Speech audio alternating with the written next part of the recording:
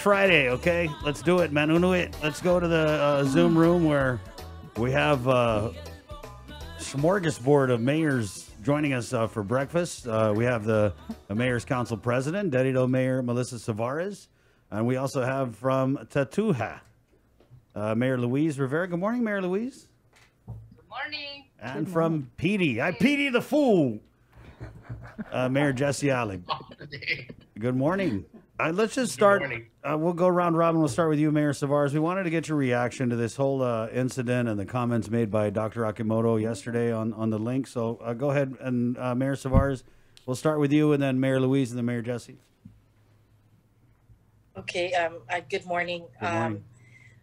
I didn't hear the comments by Dr. Akimoto, but I hear the concerns of our entire communities, especially physicians, that we're not talking clusters anymore.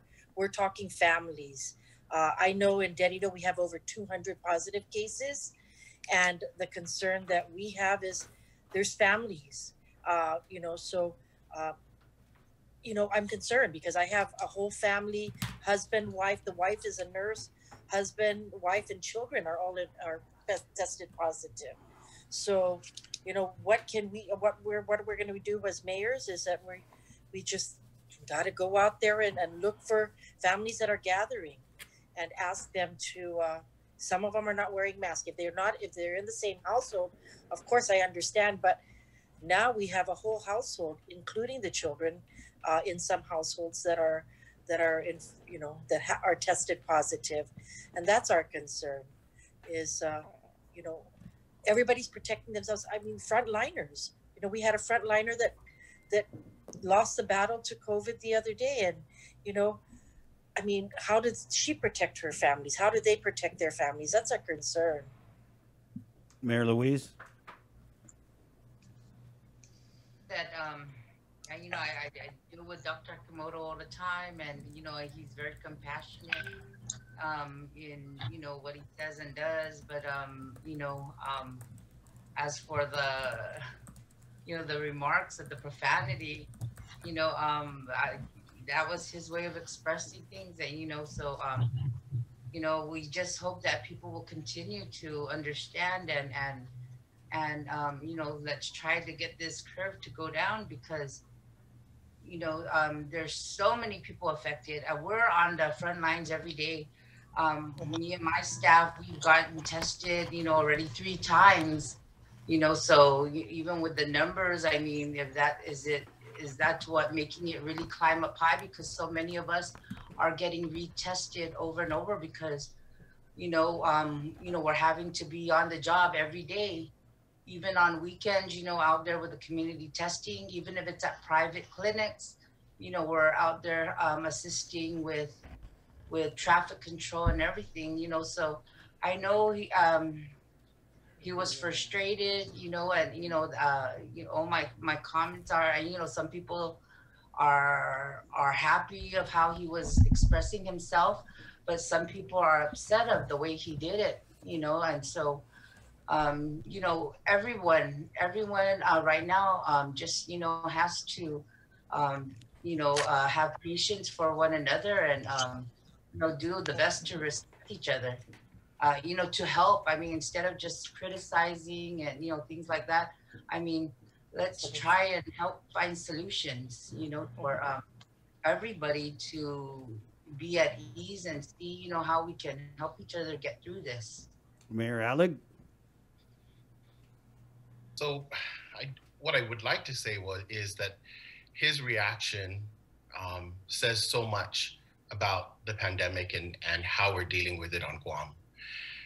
Our people at all levels, whether you're a physician, whether a frontliner, whether you're at home, the pandemic is just getting the best of us. And I feel that it probably would be best to have better communication with everyone so that everyone knows what's going on.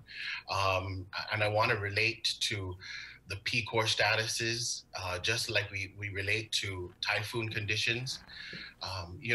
When there's typhoon condition 1, nobody goes out. everybody stays home, right? No one, you know that everyone's prepared. So at PCOR 1, everyone should really be home, just like if it was Typhoon Condition 1. And I just feel like all the different changes with PCOR 1 and the regulations under PCOR 1 from last week to this week to next week, it gets everyone confused. And that's what kind of irates everyone. And, you know, I wouldn't want to be the governor at this point. You know, God bless her and everyone that's helping her. But at the same time, you know, we've known COVID since January, and March. It really affected us as an island.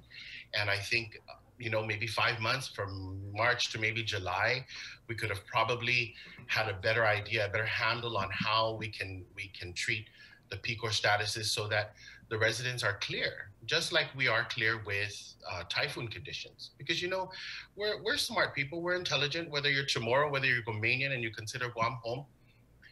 I think the government needs to have more faith in our people because we are intelligent people. And and Mayor Louise is right, and Mayor Savar is working together. Communicating is probably the best tool at this point, because the left hand doesn't know what the right hand is doing sometimes. And yes, it's all a process. Yes, it's new, but by golly, it's going to be September.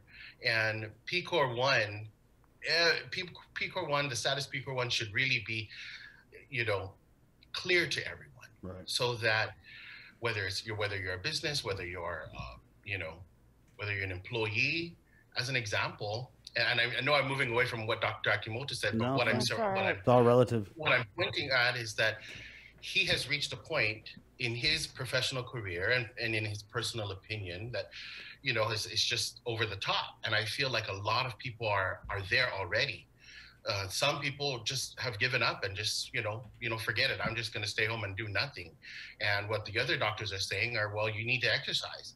Well, some people have just given up and just stayed home. So yes, it's difficult, but I think together as a community, we can work together to communicate. And like Mayor Savar said, we do go out to our communities and we do check to see what's going on. And we try to provide the guidance, but we cannot provide proper guidance if that's not being given to us as well. Mm-hmm. So again, it's not trying to criticize, we're trying to work together, right. But we can't work together if we're not communicating properly, and we're not, you know, like I said, the regulations under PCOR 1 change. I mean, you're going to buy a car? What the heck does buying a car got to do with anything? I mean, you're right. The mayors and I just got to say, nothing changed since last week, except things got worse. So where I'm coming from is, why are we opening more things when it's gotten worse from last week? I think what Dr. Felix Cabrera had mentioned during the press conference yesterday was what the governor did when she it appears that she eased up the restrictions during the press conference, was that she was actually restoring it to what it was when you initially declare PCOR 1. Right. So what was changed was those were the stricter guidelines, right? When she implemented the lockdown. Dropped the hammer. The first stay-at-home order. Right.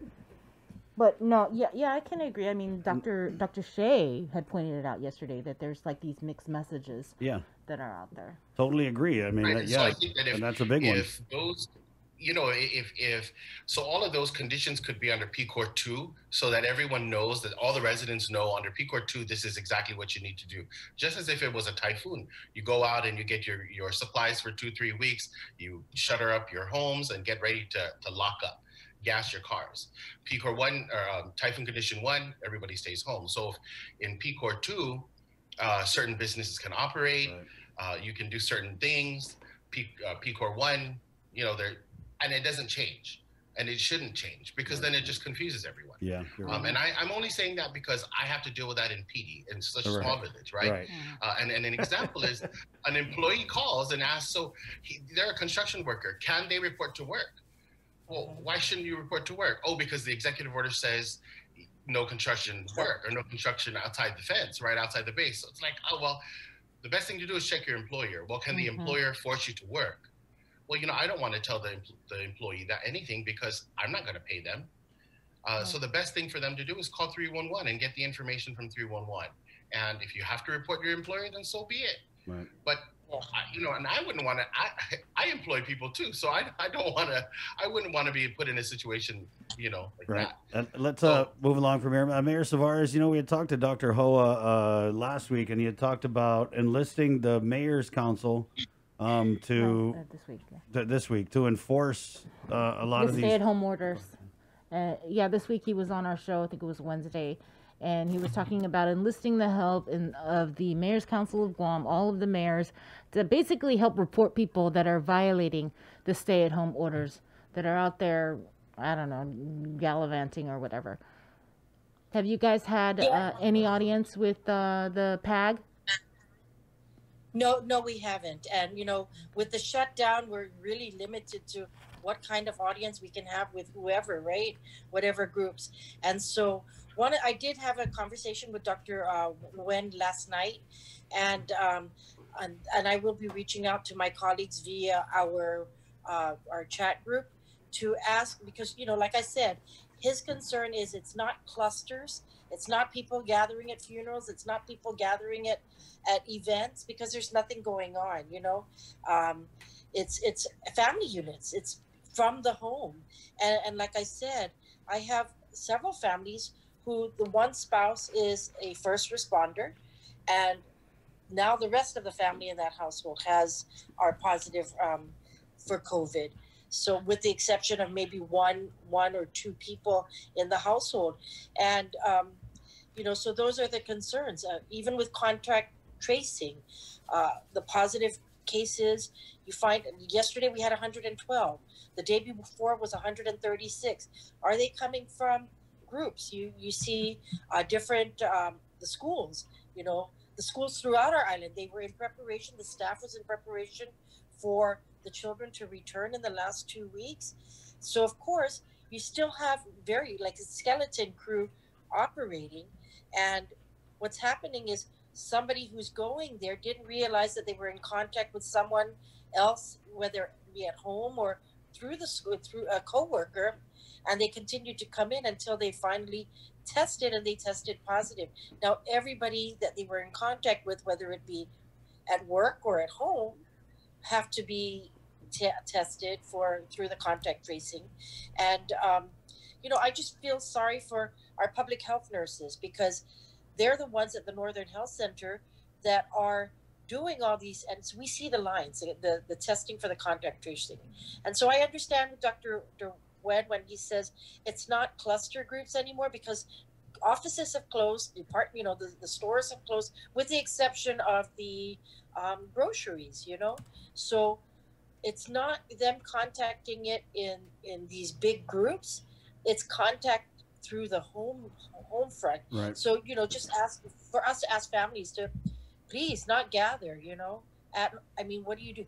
You have people that live together. How are they're not having other family members from other places come in. Where are they contacting this from? Mayor Louise, you had the protest in your village in Tumon, the constitutional rights people. If you could just give us your thoughts on that, and then also, have you been approached, and are you ready to start snitching on your residents who are disobeying the stay-at-home orders and breaking the restrictions? Well, we have gotten calls about people that are residents that are having a lot of people at their homes, and so people will call me, and we do what we can to talk to them, reach out to them, let them know that they're not living in the household, that they shouldn't be there. A lot of the neighbors, that have these issues, with their next door neighbors having a lot of people. It's surrounding their house, so people are calling in to us all the time, and we do what we can to talk to them about it. Even with those that are renting, I would reach out to the landlords to please explain to your tenant that, they're not supposed to be, gathering. If they're not living in the household, everyone's supposed to stay at home. And then there are those also that are still out on the streets that have no home to go to. So, we're trying to get them into the homeless shelter program, to have them relocate, but some of them just don't want to. They don't want to go. They ask us to leave them alone because they're fine out there where they're at. But we're trying to keep everyone safe, and we're going to do the best that we can, to ensure everybody's safety. What about the mayor's council authority? Mayor Savares, I know that you had mentioned that you had a conversation with Dr. Hoa, who's the chair of the PAG, and you plan on providing information to your mayoral colleagues. I wanted to ask, though, do the mayors have the authority to issue citations? Yeah, Mayor Alec does. I know that you can issue for littering, right? And dogs? Mayor, we're going to put you on patrol. But can you issue citations for people that are out when they should be inside? And not based on the executive order, no, we don't have that ability, that power to do that. However, what we do is we actually, let me share with you. Last week we had GPD full force. We opened the farmers market just for produce, and I had Saturday morning, we had 5 police officers from the task force that were out there actually policing the farmers or whoever, the vendors, to make sure that they were practicing social distancing. Everybody had a mask. We had signs that said no mask, no entry. The vendors had signs that said practice social distancing at each of their stalls. And then on Sunday, we had actually public health. 2 individuals from Public Health, Department of Public Health Environmental Division, Health Division, came out, and they were actually checking on each and every vendor. One of the concerns that Public Health said is that they are the regulating agencies. They are the ones that actually, several weeks ago, I had the concern before PCOR 1 with over 100 cars at a facility, and that gaming was going on. And so, I kept I was communicating with the front office, but at the same time, they were communicating with GPD and environmental health. It was the following week that they finally got a hold of me and said, Department of Public Health is the enforcing agency. They are the ones that are going to go out with GPD to break these things up and give the citations and whatnot. But at this point, the mayors can only be the advisors. And, in some cases, I went to a place across from the sports complex. It was a house that had more than 12 cars, and that they don't all live in that household. And so I kind of talked to the family, and they said, Mayor, this is our private property. What we do in our but I said, one, the concern was you guys weren't wearing masks. They said, but we're eating. They were having family dinner. It was, I guess, Mom's birthday, and the children from their other households came over to wish her happy birthday. I've seen birthday parties where they just drive by with their balloons, and the person that's celebrating stands at the front of their house and waves at their family members going by. So it's how we can advise them, but we can't enforce it. That's when GPD, we can get the assistance of GPD and public health. Right. But if you can issue citations for littering, and it's just something that can be done through the legislature. Yeah, let's get so the citations is not just the public law. We have to, like Mayor Alec. I mean, when I said, show me what you're doing, we have to go back. When we're citing the citation, you go back to the Guam Code annotated, not the public law. So even if they created a public law, it has to be registered in the Guam Code annotated. Mayor Alec, right, Mayor Alec? What do you think, though, Mayor? I mean, why not just gun it and cite people and worry about it later? It gets thrown out. It gets thrown out of the courts. Correct. Okay. Yeah. So you actually have to make sure that you cite it correctly. Like my first citation, nothing ever went wrong with it. It was just that there was a miscommunication between myself and the court. But the second time around, as long as you get as long as you note the correct citation, you'll be okay. But yeah, we don't have that authority. And even if we tried to, like Mayor Sawar said, it'll probably be thrown out in court. And I've had to go in front of a judge. So you'll actually have to go in front of the judge. So y'all are just supposed to be snitches, right? And just call GPD? That's what they want you guys to do? I mean, it just seems like a lot of double back. And we heard from Mayor Savares. She's going in and she's saying, hey, guys, break it up, break it up. What about you, Mayor Alec? residents of PD, are they doing gatherings that you got to go in and say, hey, disperse? No, we follow the rules in PD. Yeah, that's why no one's running against you. Mayor Louise. Not really. Okay, No, yeah, we follow the rules in PD, so we hope, God willing, we'll be okay. Right on, Mayor. Mayor Louise. And Dr. It's still morning. Mayor Louise. Oh my gosh. Oh, we do cover a big area, and a lot of times we're getting calls from the neighbors that are seeing a lot of cars. People are still getting together to exercise on their private property. So when I've gone out to them, I found them like doing different stations, but again, it's on their private property, and so I've just explained to them, well, you don't all live here, and right now we're in P-Core 1. So they said they understand, and so, I've been going by, checking out, in different places every evening, after the office hours, and, so I've seen that it has gotten better. They're not coming together the way they used to, and of course, the neighbors, they tell us what's going on or when there's a lot of cars. So, we continue to look out. And again, like I said, reach out to them. All we can do is talk with them because it's their private property. Right. We're going to switch gears just a little bit here as the whole island last night and yesterday was flooded. I feel like God was punishing Dr. Akimoto and all of us. Just, you know what, guys? Let's wash your island clean real quick. Everybody hose it down. Get the water blaster. Hose down this ugliness.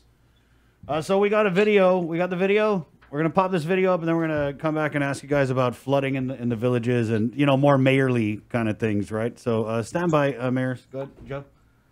Really not too bad this video. through Tuesday and Wednesday, but then that disturbance could bring more showers and thunderstorms to Guam on Thursday. This is, different. So really not a bad submitted videos of flooding but that again, happened, the showers and thunderstorms this afternoon, tonight, and then the next couple afternoons with isolated thunderstorms. So that's the thing to be careful for and to watch out for. Okay, so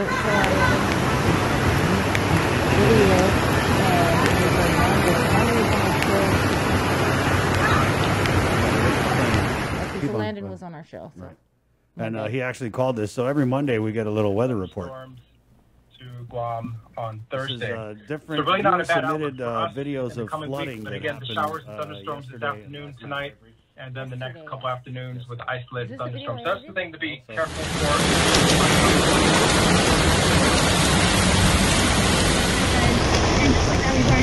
Go ahead. On our show. So. And he actually called this. So every Monday we get a little weather report. To Guam on Thursday. This is, different. So really not a bad submitted outlook for us videos in the of coming flooding weeks, but that again, happened, the showers and thunderstorms this yesterday afternoon, tonight, and then the next Yesterday. couple afternoons with isolated Is this the video thunderstorms. That's the thing to be Okay. careful for.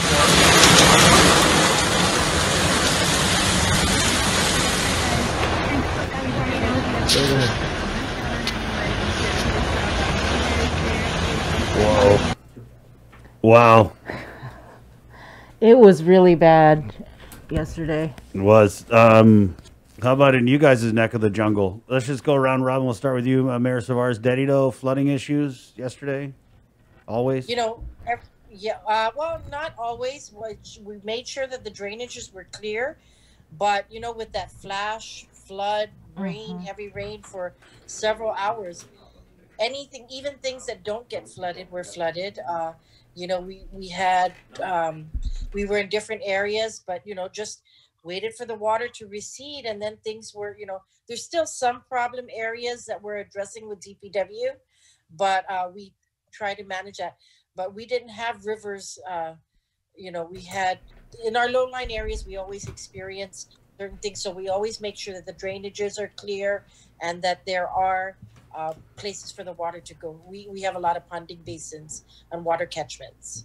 Mayor Louise? Well, we have certain areas that do flood, and it's a reoccurring problem for a few of these areas. I had to relocate 2 families last night because, their house was getting flooded, water coming into their units. And so, we were able to relocate them to a hotel. And, we've also been working with Homeland Security and DPW in regards to the flow of the water. So, certain areas, we do have the Harmon Sink area. So, I know somebody also posted about that.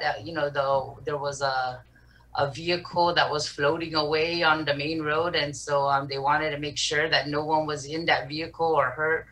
So, but those are different areas, and if there's something, a place that we have missed that has not been, that we're not aware of, I'm just, hoping that all the people will call in if they're having any other issues, because we do have our crew that have gone around the whole village, and to see and find out all these problem areas that flood, even just 1 hour or even 30 minutes, there's already flooding going on. So, we continue to go out and clear storm drains, and do what we can to, to get that assistance to help the water flow out where, it doesn't affect our residents. Mayor Alec, I want to say I feel like PD is a flooding village because you got the whole Nimitz Hill.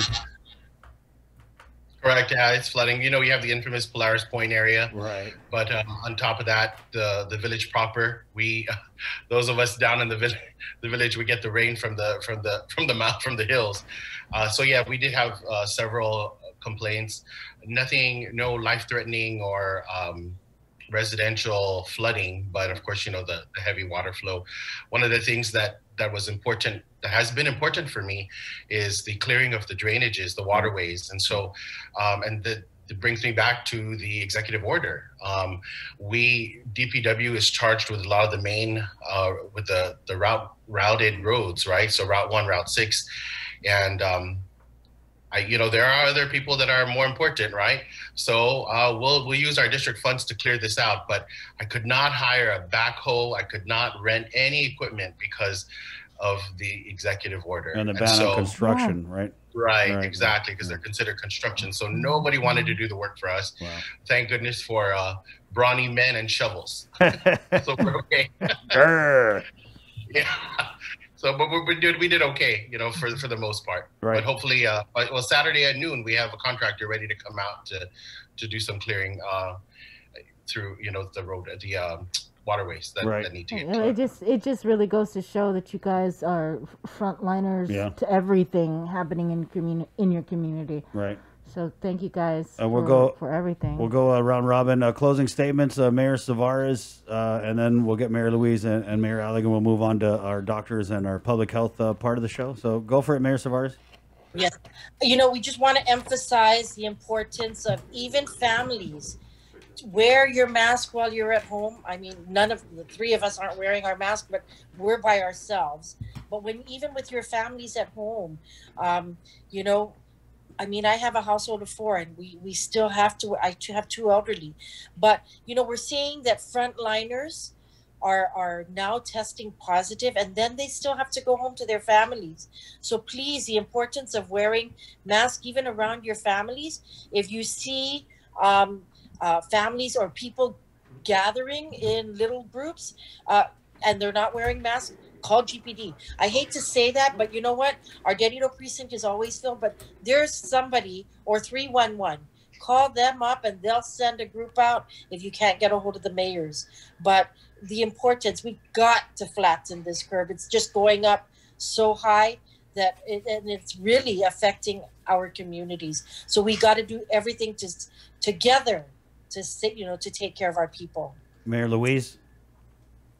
Yeah, I want to thank you for the opportunity, and also I ask that anyone who has any issues with anything, I mean, if they'd like to be a part of our neighborhood crime chat, crime watch chat, or just our Tatua social chat, to please call in. And if you know of someone in need that may need help, or please, our office is open from 8 to 5.